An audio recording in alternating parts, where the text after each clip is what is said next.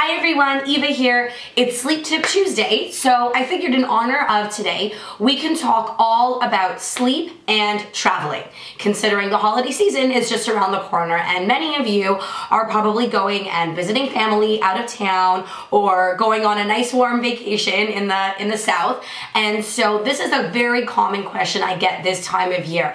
How do I ensure that my child sleeps the best that he possibly can while we travel? So a very important factor that determines the answer to your question will really come down to your child's temperament, which is something that he or she was born with. Part of a child's temperament determines how adaptable they are.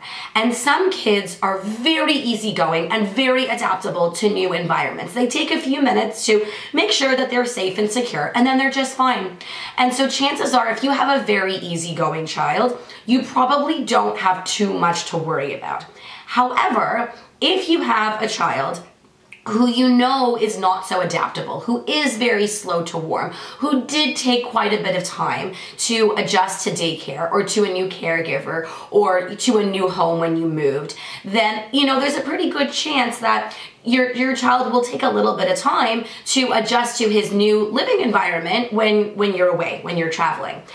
Nonetheless, there is still much that you can do to encourage this process and to really encourage your child to adapt to this new environment and to ensure the best quality sleep for everyone.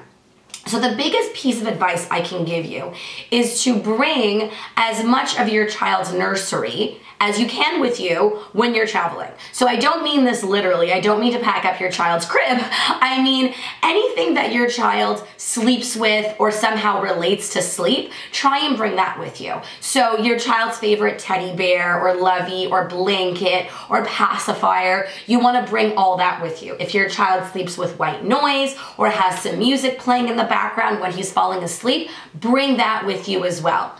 If your child has a favorite storybook that he likes to read before going to sleep, pack the books up with you. This is very, very important to really help your child feel like he's in a familiar environment and familiar surroundings by having all these familiar objects with you. What will also really help is to continue doing whatever bedtime routine that you typically do when you're at home. So if you read the same bedtime story and sing a few bedtime songs and have a few other rituals, make sure that you stick to that as much as you can so that everything remains familiar. And hopefully with a bit of time and with a little bit of patience, your child will adapt and will hopefully be just fine. I hope everyone has a wonderful holiday, and if you're traveling, I hope you have a wonderful, wonderful trip. Have a great day.